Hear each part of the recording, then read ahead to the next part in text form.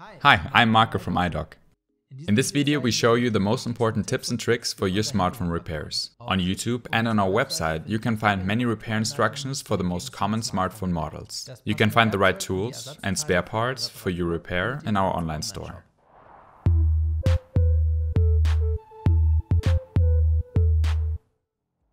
First of all, here's some information that can help you when buying spare parts.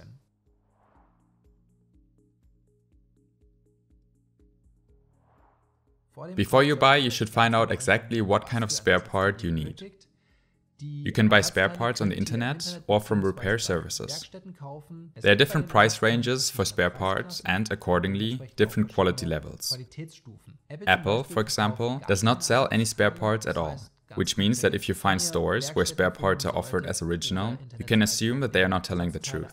There are numerous replicas of iPhone displays with significant differences in quality. These differences can be seen in the brightness of the display and the accuracy of it. It is best to take a close look at the replacement part before repairing it. Basically, it is more difficult to exchange a spare part that has already been installed. For example, regarding flex cables, you should make sure that the cable is not bent or torn. Before each repair, you should find out what tools you need. This is shown at the beginning of each repair video and is also linked in the info box. You should also pay attention to the quality of the tools. The screwdriver, for example, should have a precise profile and should fit 100% on the screw. Otherwise, you might damage the screw. Good screwdrivers have a hardened tip and thus last longer. Basically, we advise you to stay away from cheap screwdrivers and recommend you to invest in some high-quality ones. They will last much longer and are therefore more sustainable as well.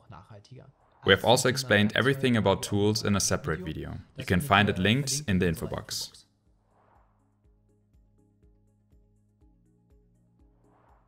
Before the repair, you should first clean up your workspace. You should make sure that the workplace is free from dirt or sand particles. Otherwise, there's a risk of scratching your back cover or display during the repair. Of course, it is also important that you provide sufficient lighting at the workstation. We recommend to get a magnetic pad so that you do not lose any screws or small parts during the repair.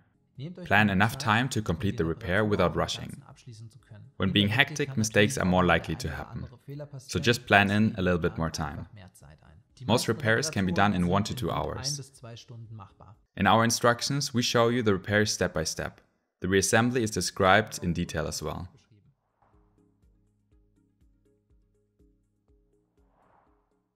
You should make a backup before every repair. With this step, you're on the safe side, even if a data loss is very uncommon. The backup can also be helpful if you have to reset your phone after the repair.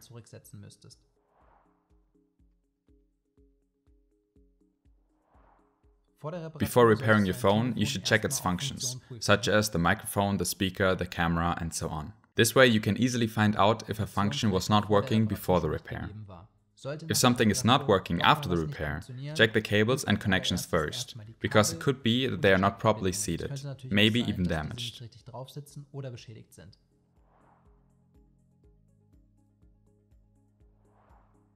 Generally, you should turn off the phone before the repair.